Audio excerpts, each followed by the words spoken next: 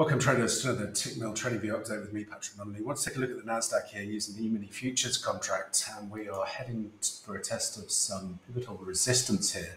We have the daily descending trendline resistance coming in just above the 13,300 area. We also have the 50% retracement of this last leg to the downside, 13,158.